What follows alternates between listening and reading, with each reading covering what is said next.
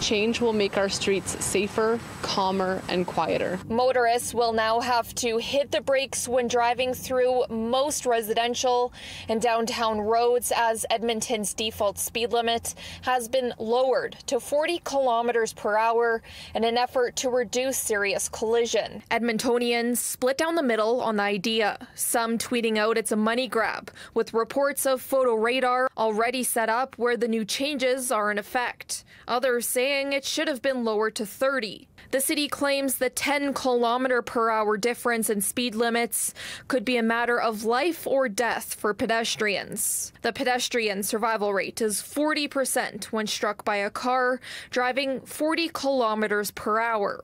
That survival rate is cut in half when a motorist is driving 50 kilometers per hour. Even in the neighborhood where we're in right now, there's no reason to go anything more than 40. Our roads are narrow.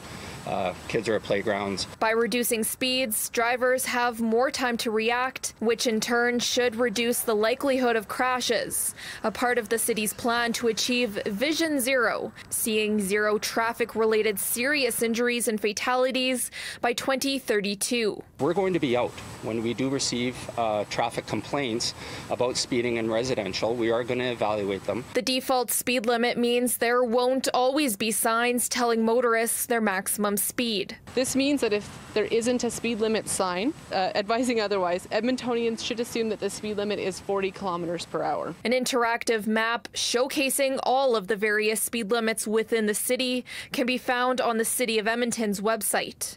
A grace period will also be in effect until September 1st, allowing motorists time to adjust to the new changes. In Edmonton, Laura Kraus, City News.